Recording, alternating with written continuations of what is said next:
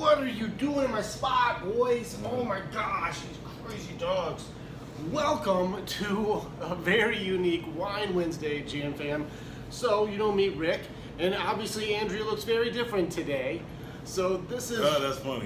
This is Will, Is mine? a.k.a. Yeah, sure. No, who else would that be? I'm just saying, no telling. You want to pick up the wrong glass. But a.k.a. Super Set Ted. And if you don't know any of his backstory, you're going to learn today. We're going to be talking again about loss. We're going to be talking again about change. And it's such a devastating topic that we could literally probably just talk every week on this and still be effective. But what's cool about Super Set Ted's background is that he used to be a professional rapper. He used to rap with Ludacris. He used to be on stage, and he's got a very interesting story about his development through loss and change from what we call being on top of Olympus and then having it all taken away. So, Will, if you can give me a little bit of your story, then go ahead and let people know who you are, because I could tell it only half as good as the person who's lived it. Well, I'm still in the process of discovery, and thank you for having me, man. You're welcome. Cheers. Cheers on you. Now, we are drinking water because I'm fighting a head cold, and he doesn't drink alcohol anymore. Yeah. so that's a win. Yeah, party hard in the music industry. I ended up getting my record deal when I was 17 years of age. I was performing. It only took me 2 years to get my recording contract. I had a solid team from the south side of Chicago, and we performed everywhere in Chicago, you know. And I ended up meeting one person who knew another person who flew our CD out to Ludacris, and he heard the record and flew us out to his home about a week later. Really? After he heard the CD. So we didn't believe it at first. You know, we're sitting down in IHOP and we get a call from our managers to meet there, and they're basically saying Ludacris want to fly y'all out to his home. That's Kick it crazy. with y'all personally. That's crazy. And we didn't believe it. And so we talking to a guy, and he's like, there's gonna be some plane tickets in your email tomorrow. So we like, bullshit, whatever. You know, we heard the story 1,000 times. But we get home, we see the plane tickets in our email for Atlanta, Georgia. And me and my boy, we call each other, you see this shit? I'm like, yeah, I see it too. We might be going to Atlanta to meet this man for real. So we got on the plane, we got there, we met a guy who was a friend of Chris. We driving for about an hour. We get to these big old gates. You know, I'm 17 years old, you know, from Chicago, can't believe it. And we hear his voice through the intercom, boop, boop, boop. Never forget it. Chris, I got the boys with me. All right, let them through.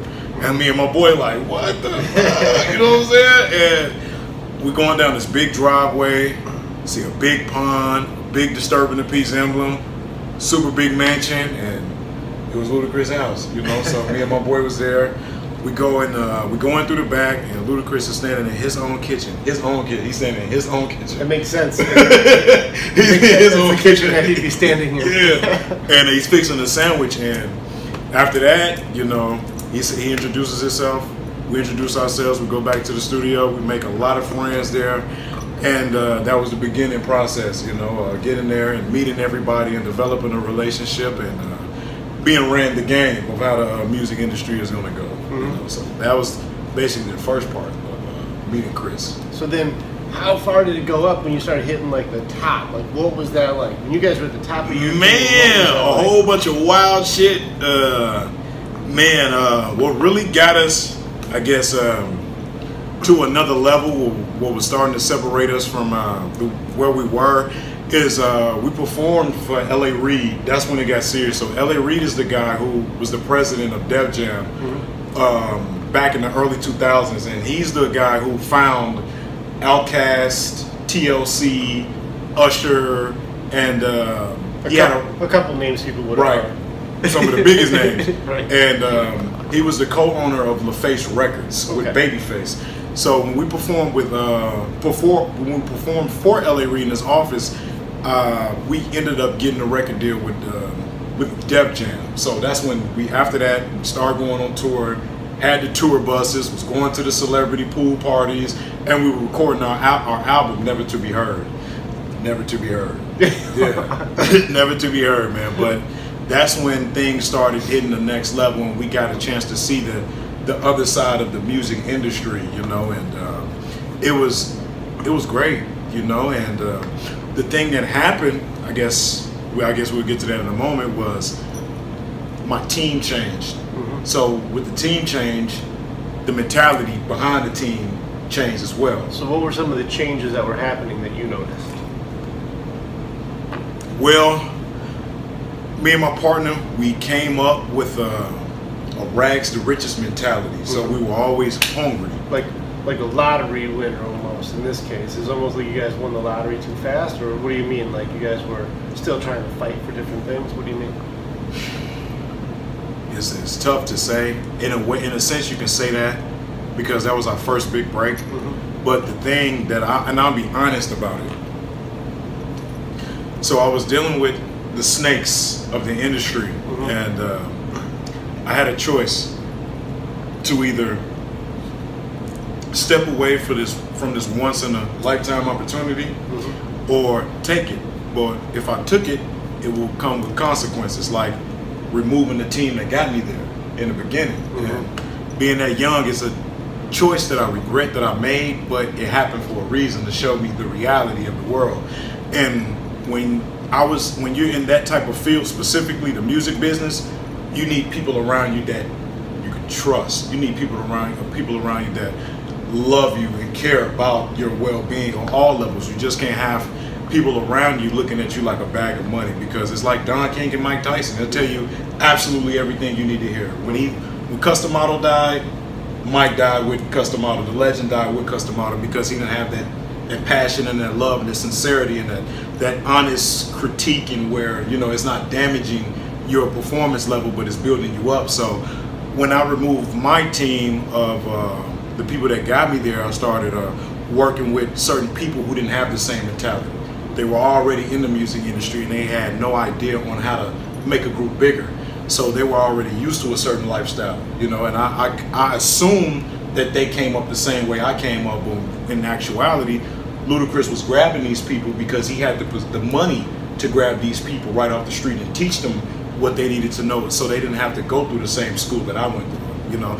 And I came from really performing in the neighborhood, turning everything into a show. Everything was an opportunity for us when we first started. And if it wasn't an opportunity, we learned how to create it. We developed what they call in the music industry a switch.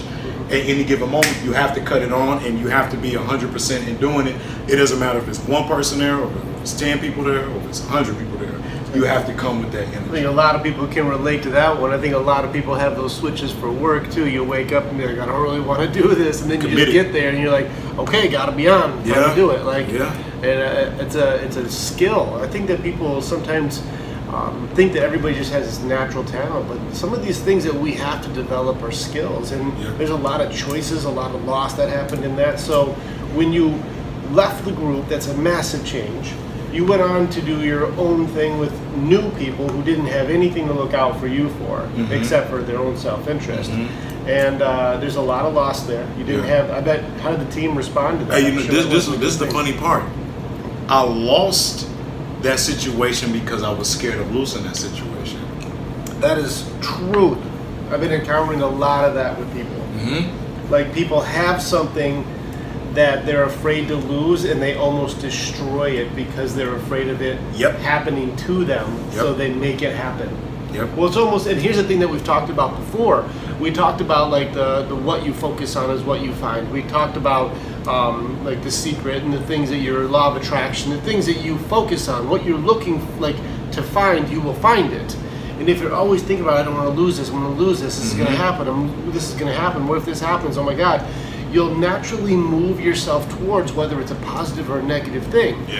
And in this case, you were so focused on that thing that thing manifested itself. It happened. It did.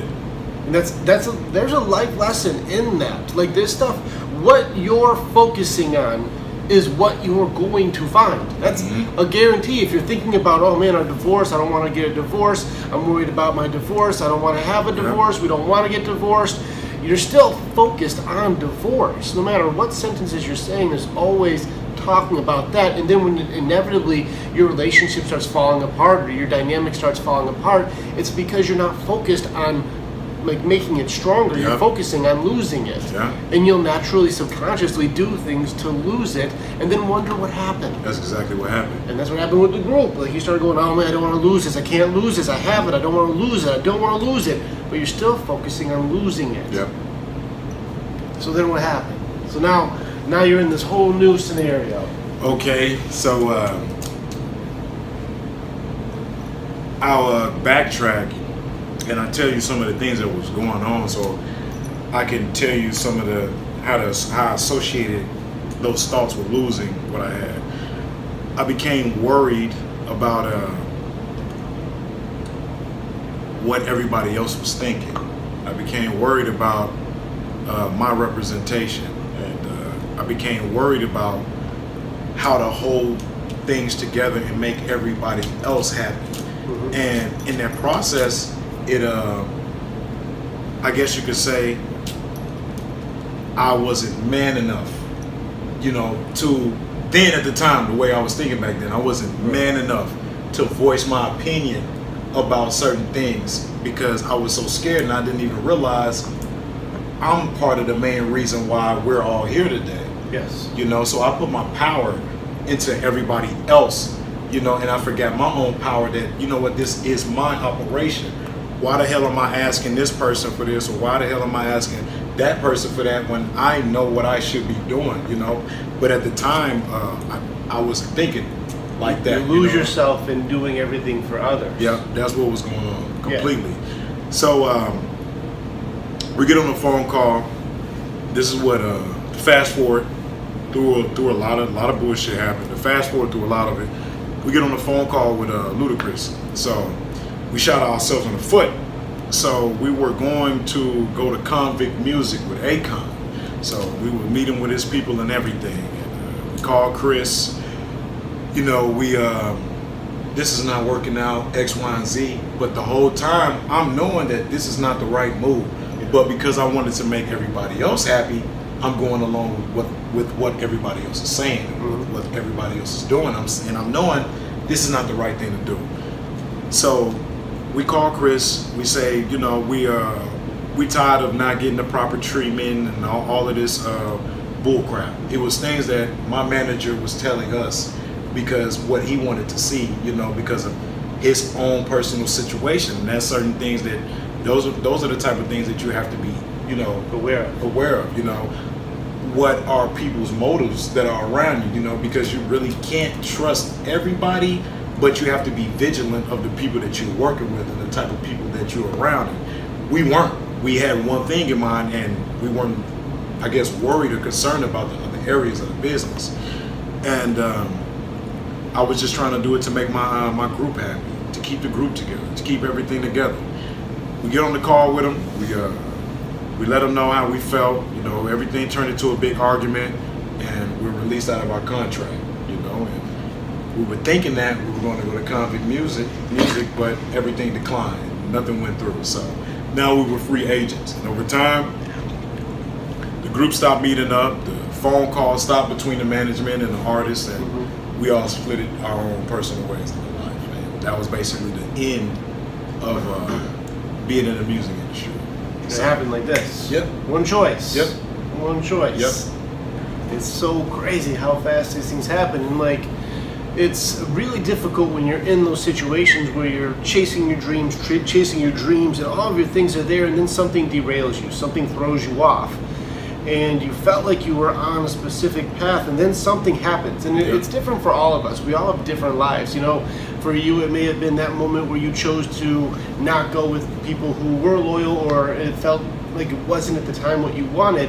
And I think we've had those with relationships, or maybe an unexpected pregnancy, or a failed relationship. Like, life will happen, like where you gotta take care of the kids, or someone gets sick, you know, a parent gets sick.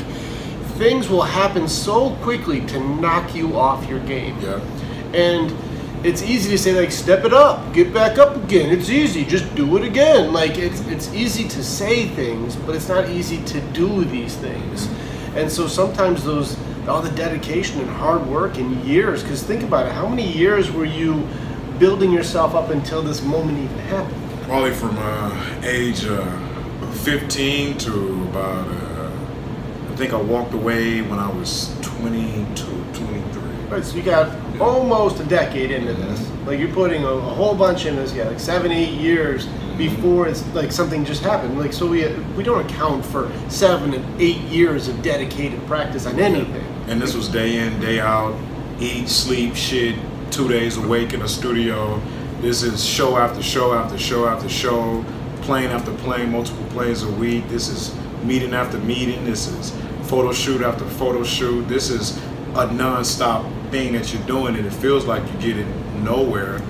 But at the same time, the outside people are recognizing like the progress that you're making, but it doesn't happen overnight, you know. But this is the sacrifice that comes with the game, and it's a lot of people in the entertainment business that do 15 years unrecognized, and then finally they get it together, you know, and have their big break, you know. So it's one thing that you do have to be consistent about, and one thing that affected us was taking for granted, you know, the situation that we had, because it was like a lottery kind of ticket. Like, I'm 17, I'm on a tour bus, I'm at this party, you know, I'm performing for 10,000 people, but I'm forgetting these are not my fans. I'm being brought in the middle of a showcase by this mainstream artist, and I'm thinking this is my life, you know, and I was putting in the work, but I don't even have a #1 hit record out yet, you know. So being that young and that impressionable and having a lot of things kind of handed to me, you know, after a little struggle, but I did have some things handed to me, it can make you forget how to take advantage of what's right in front of your face. Right. As well. And there's complacency all over the place. Right. It's easy when we get to like, when we hit a certain goal, it's easy for us to just go like, oh man, I got you. We're out of water? Yeah, well, this ice just melted. So good. It's Ice so water. good. It's so good. Appreciate you. But I think that a lot of us in this one can relate, and I think that I want to say thank you for sharing the story with people, because a lot of people may not even know what that is. You know, when you hear these situations of people who are, you know, one-hit wonders, or people who had it all and then lost it, or, you know, I think lottery winner is the easiest way to say what that is. And say like somebody who had so much so fast, all of a sudden, bam, everything is different, everything is totally changed, Yep. but you weren't equipped or you weren't ready yet to be able to handle all of this, and the foundation falls apart Easily and quickly. and we've had that. Like, you know, let us know something that you guys can relate to. Say, I've had a dynamic, or I've had a relationship, or a marriage failed, or, you know, a work situation, something that was really good but I didn't know it at the time, you know. And it sucks because these moments cause so much pain, because the amount of loss that you have in those moments is astronomical. So how much loss did you feel when you felt extradited, you were gone from that industry? Like you weren't in it, the way it was all just there, that was and then tough. it was gone. That was tough. No phone calls, no messages, nobody's calling in. Hey Andrea, welcome on, girl. People of Earth. Let us know if you and Denise can jump on, because we are ready whenever you are ready. So let us know. But what did it feel like when that was like there, and then like within like a flash, it was gone? Well, as you can see, I've tattooed my entire face out of a cry for help. It felt like my identity was gone completely, and a part of my tattoo on my face was trying to figure out. First, it was a cry for help, because now I'm back in regular society. I've been out of regular society for damn near 8 years, and I don't know how to cope with living in one spot and getting a job, you know. So that was pretty tough for me to deal with, and just being quote unquote normal. There's nothing wrong with being normal. It's just that I live such an extreme life that I don't know what to do now. So I had to go to therapy for a little while, you know, to get back into balance and to get my thought process back right, because I didn't even know what I was going through at the time. Yeah. Because nobody could really relate to my specific situation. And I always tell people, like, I feel like the goddamn millionaire who lost all his money, blew his brains out, but I lived through it. You know what I'm saying? Right. I feel like I lived through it because I did experience a $1 million lifestyle. I was exposed to a lot of things that 97% of the people on earth will never see. It's probably 99.8%. True, It's almost true. 100. Very true. But the process of healing began, I guess, seeking for help, you know, and the real process became when healing started, when I had to realize, like, my life is not over. Like, why am I letting my life be over because of a situation that I know how to get to can come back if I work that situation again more effectively? And then I had to step back and start thinking like, I'm equipped to come back because I've suffered great pain. I know the wisdom of everything that I did wrong now, and I know how to do everything absolutely right. So it was a snowball effect when I started thinking like that, and I started rebuilding myself in ways that made me mentally tougher, you know, and I guess you could say more balanced and more humble. I realized everything that I did wrong. I realized the person that I was back then, and I made a choice. Everything is a choice. Hey. It's a good book. It's a good book by my man. He has read the book. Yes, everything is a choice. And I had a choice to rebuild myself in a way that I knew I should be, you know, and I replayed back a lot of those situations, and I replayed back what I should have done. So now there's no excuse in the future for when them opportunities present themselves back to me, how I should conduct, you know, myself. And so I began just rethinking everything, reaching back out, and just building myself back better and better. But I stopped telling myself that I lost something. I had to stop telling myself that my life was over, because I was believing that, you know, by me constantly telling myself that, and I was killing myself emotionally, you know, instead of saying, hey, I still got all these limbs, I still got my brain power, and I can still do it. It's just the adversity.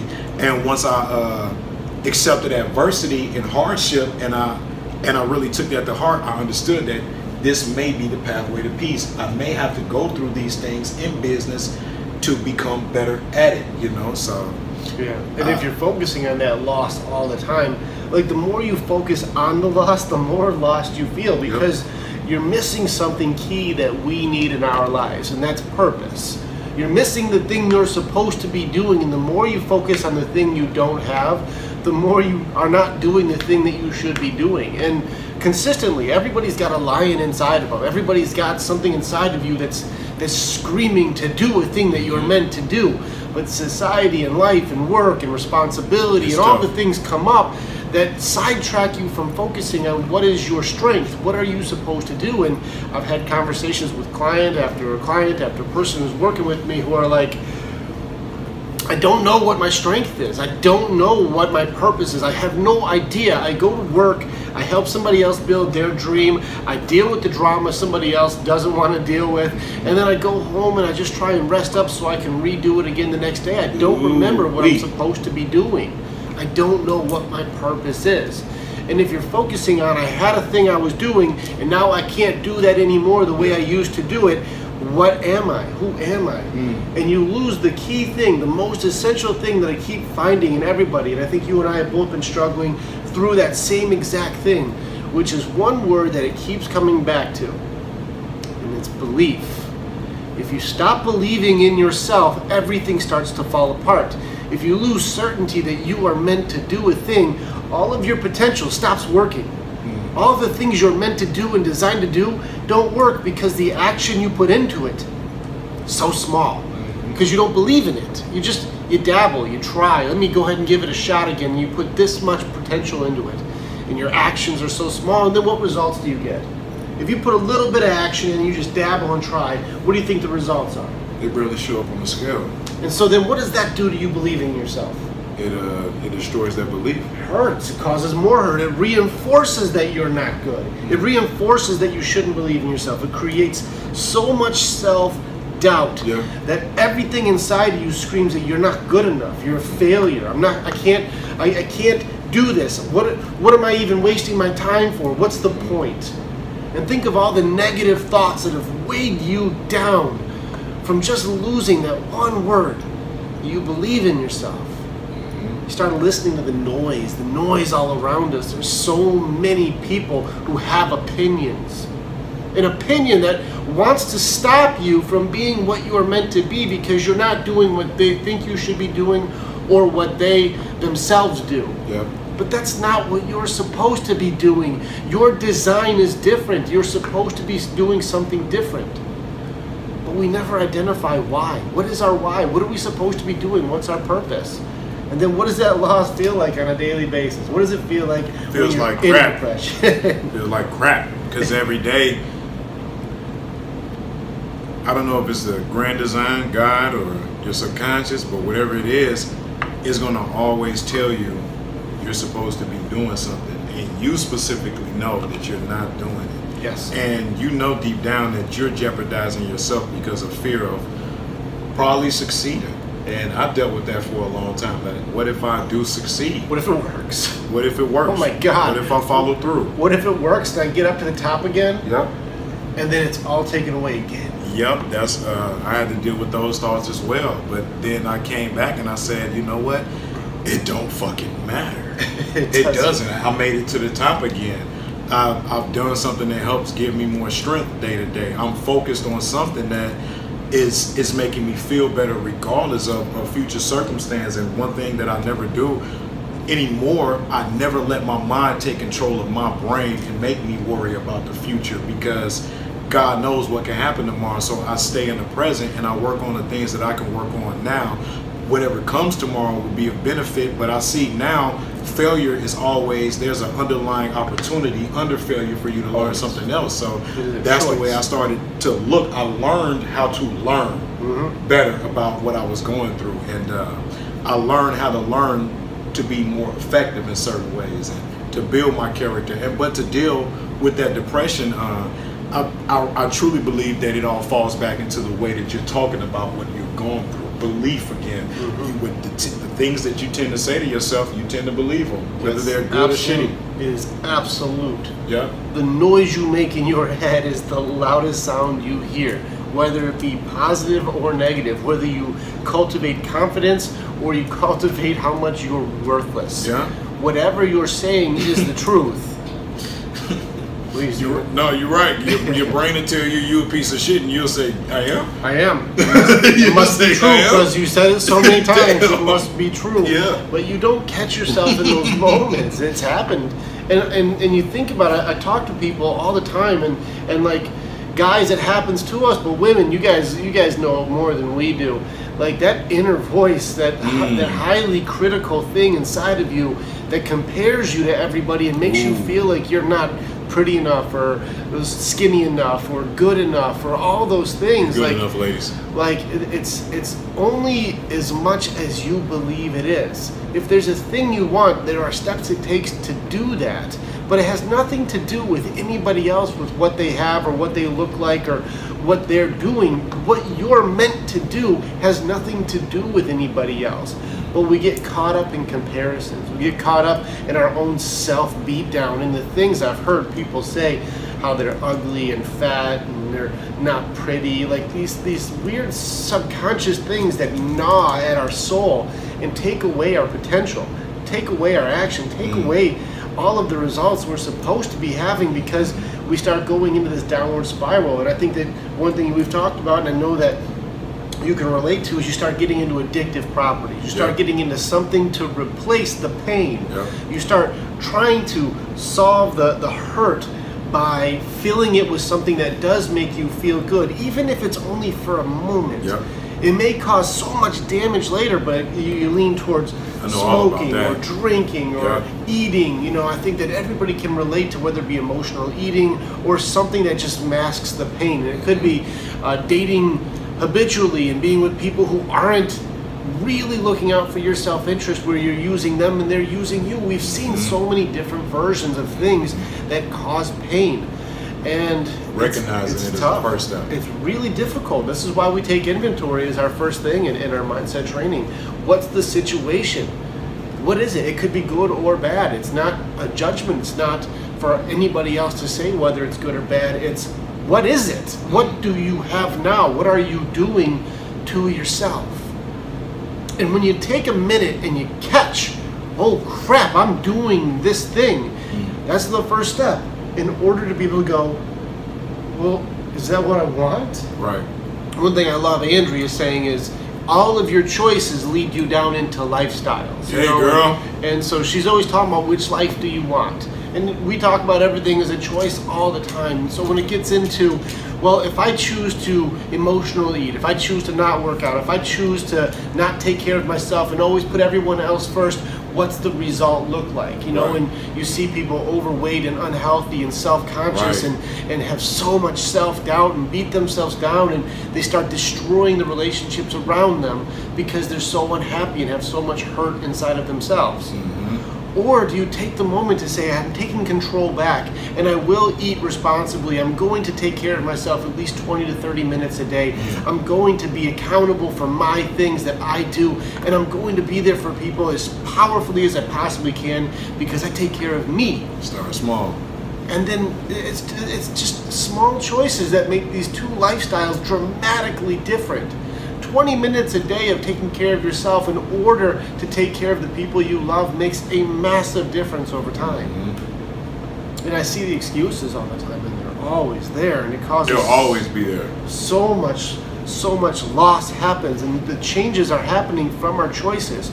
Choices bring changes, and change brings choices. It inspires both to happen. When you make a decision, a new set of options show up from that decision. Do I date this person? Do I not date this person? Do I stay or do I go? And each decision opens up a new set of choices. If I go, then I can get my own place, or I can move in with my parents. You know, if I go, then that means I could date somebody new, or I can stay single. Like a whole new set of options open. If I stay, that means I'll be miserable, but I can try and fix them. You know, if I stay, I know it's gonna cause me hurt, you know, but if I go, it could be double, you know, like there's so many things that we rattle our brain with all the options. Yeah. That we honestly, and I think we forget by circumstance that we're in control. And I think something with your story, and something that I see with other people's stories, who do you blame for the situation going the way that it went? Me, at first, I blamed everybody. Everybody. It's happened to me. Everybody. Yeah. I blame everyone, and I blame Ludacris. And he was the one who gave me the opportunity. I blamed him. I blamed my partner. I blamed my managers. But at the end of the day, it was my not choosing to make the right choices and to say the right things when I looked in the mirror and I came to grips with everything I've done in the past, and I became real with myself. When I became honestly real in a ruthless way, that's when the truth came. There's nobody to blame for my life except myself, because I'm choosing to involve. If I never would have chose to get into this area of my life, it never would have happened. Yeah. But I chose to hop in this field. Whatever happened with being in this field, it was my fault because I chose to be in that field. And then you chose the actions in it. And I chose not to educate myself while I was going through the process. I chose not to do this. I chose to do that instead. It was all my choices at the end of the day. What? So at the end of the day, when I looked myself in the mirror, it was all me. It was all my doing and undoing. But the other side of it was when you come back from, I guess, that journey that it takes you on, and that's what I love about the journey. You know, I never get obsessed about being at a certain destination anymore. I love the process of the journey, the continuous work, the continuous rebuilding, the continuous learning. I got a chance to say, hold up, I can reflect on this situation and make this situation better now. So now I study artist development coaching and teaching other kids how to do what not to do, what I did, and learn from my mistakes, you know. So because they're going to go through the same thing. They're going to go through the exact same things. And I'm out, bruh. Oh, I got you. But they're going to go through the exact same things. And I started working on a book called To Be Heard. At first it was going to be Never to Be Heard. And that's a subconscious thing, like, I'm never going to be heard. Let me take out the never, call it To Be Heard. Tell everybody the exact steps I took getting into the music industry, what I did to succeed to get there, where I failed at, and the tips and tricks that I learned along the way to learn how to deal and operate with certain people in every other situation. And while I'm working on that, I could still come back with my music. And then I was such in a negative place that I forgot that I even had friends in the music industry still. Yep. I'm still friends with everybody in the music industry still, but because I was telling myself that it's over, I lost it, I distanced myself away from everybody. You created the problem because you were focused on that. Yep. So just to recap that, because what you just said was crazy powerful. I don't know if you guys have caught how strong that was. You were in a place of blame, but by taking accountability and saying this was me, not them. They didn't do it to me. Yep. I did this. Did that empower you, or did that make you feel weaker? At first, I felt weak. Until you recognized. Until I recognized the power in being real with myself and saying that I did this. So now I can take control for everything else that I do. And whether it's a bad situation, good situation, I know how to turn everything better now because it's in my control. When you realize it and you realize no one's driving your life, you have your hands on the steering wheel, it gives you your power back, and that's what we talk about all the time. Cheers. Cheers on that. Yeah. And so taking accountability, I just did a video yesterday, and that was the training, saying what if everything was your fault? What if it was all your fault? Does that make you feel sad, or does that make you feel like I can do something about it? Would you really want everybody else to change in order to make your life feel better, or would you rather be the one who has to make the decisions to make it happen? Do you want control, or do you want somebody else to be the one who has to wake up so you can be happy? I think that's another thing that people have to recognize, and they will continuously beat themselves up about the world not being the way that they think it should be for them. And when people constantly go into the world thinking that, oh, why did this person or this person, it does not work like that. The thing is having that resilience and having that armor inside of you to know how to operate in certain situations like that. You know, that's where the true peace comes from. That's where the understanding comes from. Is knowing how to take the adversity and transmute it into the way that you feel it should be, and then instead of reacting, you respond to it. You respond from a better place. You know? Oh yeah, yes. Also, one of the chapters in my book, just saying, responding and reacting. We talk about it. I appreciate that you read that thing. Yeah. And so the cool thing about this, and this is the thing that I know a lot of people have been working through, is their pain and their hurt and all of their stuff that they have.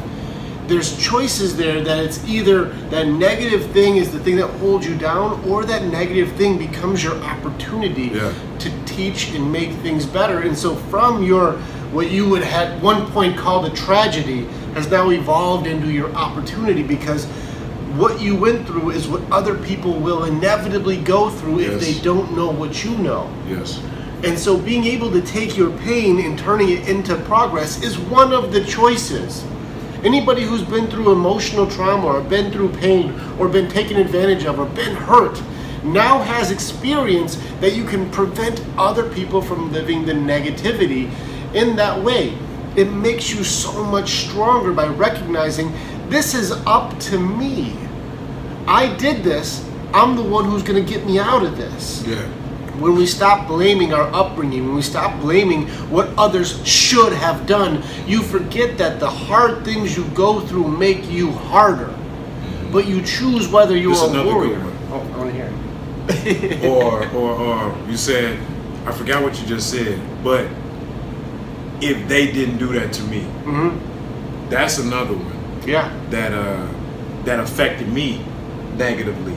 How many of you guys can relate to, well, if they didn't do that to me? I wouldn't have done X, Y, and Z, or this situation would have been totally different. But it was, the truth of the matter was how I chose to let it affect me once they did it, because I can't expect everybody else to be the way that I think everybody else should be. You know? And that helped me. It's a huge lesson. That is a huge lesson. And I encourage you guys, I put my video up, I accidentally made it public, and I'm just leaving it. It wasn't supposed to be, but I saw when I loaded on YouTube at the Just a Mile a Day page, I accidentally left it public. And so go ahead and watch last night's training. I didn't put the powerful stuff on, which was the stuff from the conversations that were directly for the people on there. Those are private, and if you're in the mindset training, you're a part of that. But the lesson itself was a lot on this stuff. It was about being able to recognize that the fear that you have in facing your own choices holds you back and puts you in a prison. It's everyone else did this to me. Everyone else is the reason why I'm in this position. Everyone else has done this. But it's a series of decisions to allow people to do the things that they're doing that puts you in this position. And it's not victim blaming. There's decisions that had to happen for all circumstances to exist. And a lot of times being naive or not understanding it or just not knowing enough about the topic puts us in positions that later we're like, oh God, I wish I would have learned that lesson differently. Like sometimes life will just punch you right in the face. Yeah, super tough. And it does, and it's small decisions and small choices that we can't have the foresight to know what's going to happen. So that's why I say you can't control life, but you can control how you choose to handle it. Which is why I say, which skills should you be developing? Awareness. And you should be developing, how do I handle this with my best ability? What's my power? What's my strength? How do I approach this? It makes it so you're borderline bulletproof against some of the pain that the world tries to throw at you. And some of it catches you off guard. You're like, whoa, what the? I wasn't ready for this. But then you go into your skill set that you have of awareness. Like, okay, well, what is it? What are some of my options? How can I move forward? Like, if you look at it that way instead of, well, I guess I'm screwed. I guess that's life. I guess I'll just go and do my thing that makes me forget about it. I'll get drunk, or I'll go eat, or I'll take some medication, or I'll do drugs. I'll do something that makes me forget. I need to not face my demons. But not facing your demons becomes your identity. Yeah. I think that people forget that. Not facing what you have to fight is what you become. And demons can kill you. Yeah, they sure can paralyze you, they can stunt you, they can poison you, they can hurt you in every way. And it's only because we don't fight them. We create them. I think that's the thing that we forget, is the thing will happen, and our defense mechanism was to create a monster that represents what happened. And instead of fighting it and killing it, we allow it to live and fester. Yeah. It sits and we feed destroy. Oh, we feed it. We feed the shit out of it. We feed it more than anything. That's the thing that we give the most energy to. You hear Matthew McConaughey said, like, you got two wolves in you. You got the wolf that wants you to be successful, and you got the wolf that is just negative and wants you to fail. And they're both hungry, and they both want to eat. So who are you feeding? Which one are you making the strongest? Which one are you giving the most food to? And that's the tough thing, is to recognize I'm feeding my negative monster. I'm feeding the demon inside me. I'm giving that all of the attention, and you're starving the part of you that believes in yourself. One thing that keeps me focused on feeding the proper wolf is developing a system for me to live by every single day. Probably fall off the system once or twice a week, but I know if I stick with this certain system that I have, this daily routine, this morning routine, and this night routine, that's pushing me along further with my goals, because you can constantly be moving, but you won't be making any progress, if you're just moving. So I will switch my routine every couple of weeks, just to make things different, but I'll follow a strict routine daily and nightly to help keep me focused, because if I don't have one, I can fall back into all the negativity, to all the wrong way of living, just being idle. And I think that's a big thing that goes with not succeeding and not understanding what you're going through. If not understanding what you're going through is not a main goal, you'll never understand what you're going through. It has to be the number one thing that's on your list. How do I work my way out of this shitstorm? It seems so simple. How easy is that? To be able to go like, here's my situation, let's change it. Man, it's not that simple. It's so hard to do this. It's not that simple. It is so difficult. But when it happens, you realize, shit, it is simple. It's funny. It's a paradox. Once you figure it out, you're like, oh. It's kind of like doing a math problem. You're like, I'm scratching my head on this math. And you're like, no, carry the 2. And you're like, if you carry the 2, the answer's 47. And you're like, I just wasn't carrying the 2. I see what you mean, brother. It was like that, though.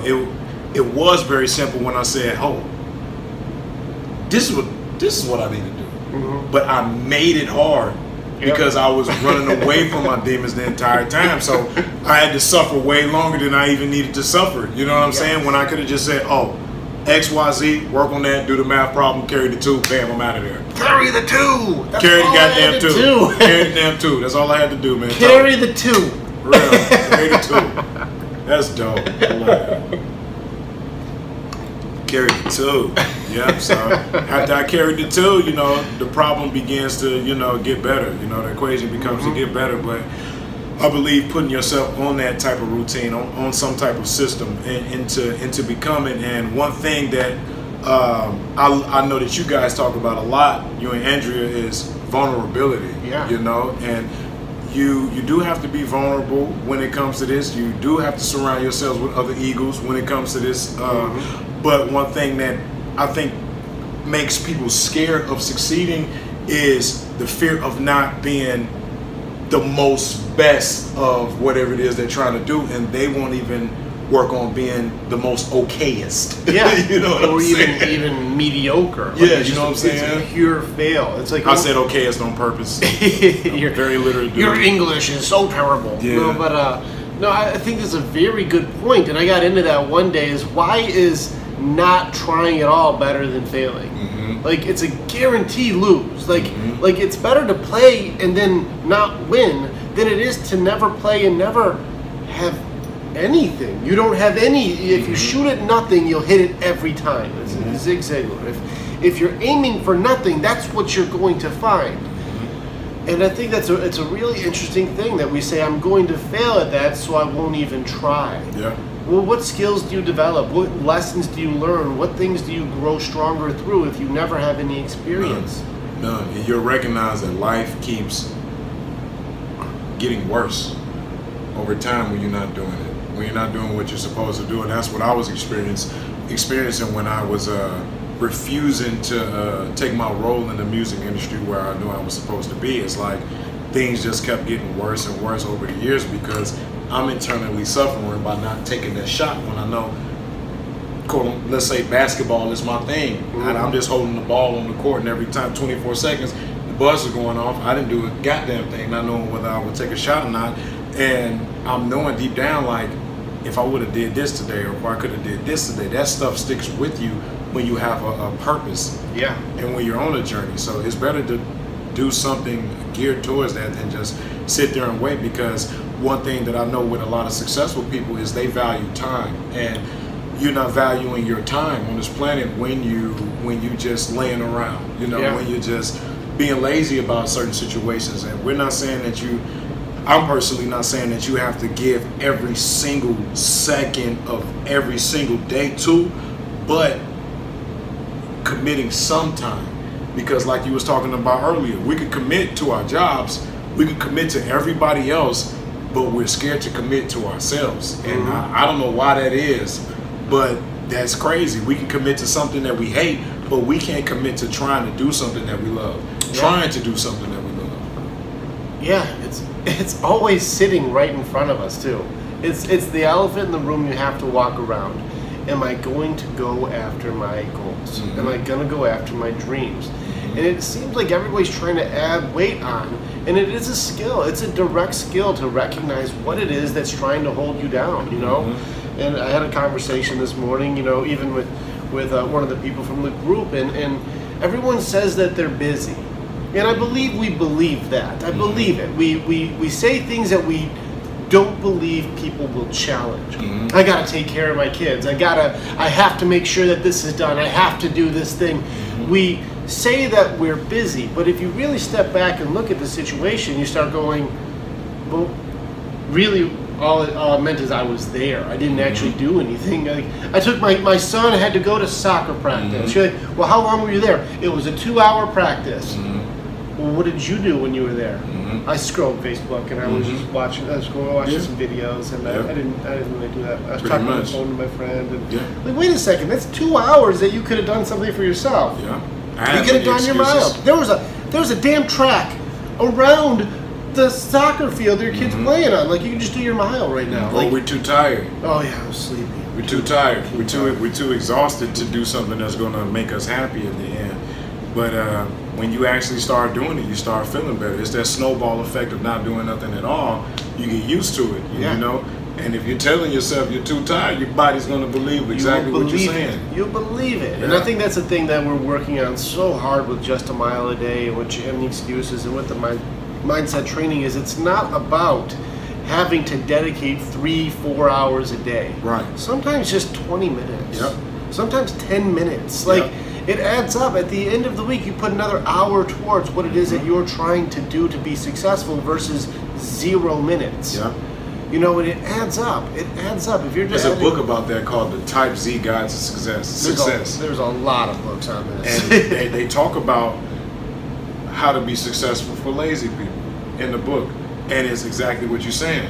It's like you can sit there and not do 2 and 10 minutes a day every day for the next 3 years, and that book will never get written. Right. But you can literally spend 10 to 15 minutes a day, every other day.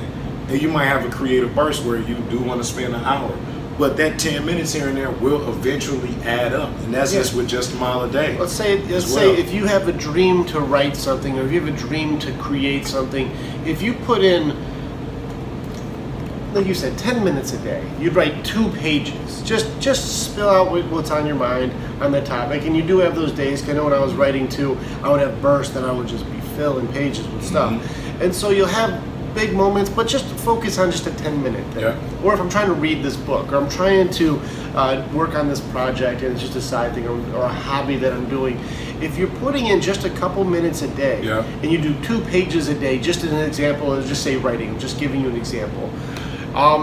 2 pages a day, you got 14 pages a week. I mean, we're putting in almost 60 to 70 pages a month. And that means within 3, 4, 5 months, now you've got hundreds of pages that you can work on and edit through. And like within a year, you have your book completely edited and fixed up and ready to launch because it took you 6, 7 months of just 10 minutes a day. 10 minutes a day. It's just the only thing that makes you truly fail is not doing anything. So the philosophy for me is a little something every day is better than nothing at all every single day. And when I started developing a routine that I live by, you know, part of it is first thing I do when I wake up in the morning, I say the serenity prayer every single day. I journal, or I switch it up, and sometimes I meditate. I do a emotional work meditation, and then I do a vision meditation. It's called a 6-phase meditation, and it's free by Vision Lukiani. And he has you do like a step-by-step meditation through your day, how you want it to go, the things that you want to do, and how do you want life to turn out, you know, 3 years from now. And so he helps you to, I guess, visualize each step that you would be taking moment by moment. And using gratitude is a main part of that situation, so you can be able to recognize great things when they happen. And so after that, after the meditation, straight to training. You know, I train about 1 hour, 45 minutes to an hour, but that's just me because I know what I'm training for specifically. So I do my training, and then I get up, I'm cooking my food for my children, and then I'm homeschooling. So when you say there's no room for excuses, I understand it. I'm like, I have a 9-to-5 job, I work 8 hours a day, 5 days a week, I homeschool my kids, I'm with my kids 24/7, and I'm training, and I'm working on myself at the same time. But I've eliminated. You also have coaching clients, and you have people that you're working with through music stuff also. Absolutely. And he still has videos and still has music that he's creating too. If you haven't seen any of his stuff, it's so good. Instagram, superset.ted. It's really good. He's extremely talented. And it's not even me just blowing smoke because we're friends. Like, you're extremely talented, and it's so good. Appreciate it. And so I challenge any of you guys, just check it out. Check it out, see what it is. And I think you'll be very impressed. And I think that you'll see, like this, I can see why you were one of the people who made it as high as you did in the industry. It makes perfect sense. And so there's so much that we've covered. We've covered a lot. And I think that there's so much even too to keep on wrapping, like the whole point of not doing anything. Like, we do hurt the most, and we do feel the most lost when we're not making progress. And I've seen people doing negative progress who still feel better because they're moving in a direction but not making the choice causes us the most stress. And that's something to think about. If you've been through a loss, and you've been through pain, and you've been through hurt, and you've been through the things that would stop you or slow you down or break you down, and you just sit in it. You don't move forward, you don't move in any direction, you just sit there in indecision about what you should be doing. It's the most stress that we have. And I think any of us can attest to when you made a decision to do something that you knew was difficult to do, afterwards it was like a huge weight was lifted off your chest. Once you make a choice, it makes you feel liberated or free. Even if it's a bad choice, at least you made a choice and it takes the weight off. And that's when we feel our best. And that's what we're designed for, is to make those decisions. You know, if you're very religious, God gave you free will for a purpose. You have to make decisions with it. There is something you're supposed to be doing. And you can't let the fear stop you. You can. You can let the fear stop you. That is one of the choices. You can literally do nothing. Yeah. That is one of the choices. You're the only one who has to live with the regret of that. You're the one. Nobody else honestly cares.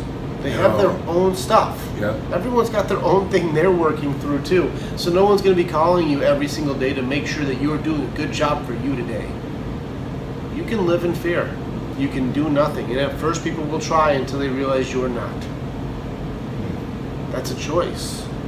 It's like everything. So I feel like it's a pretty good place to. That's a pretty good place. That's a good place to stop. I feel. Cover a lot today. How you feel? We did, man. You gotta let what we did record marinate.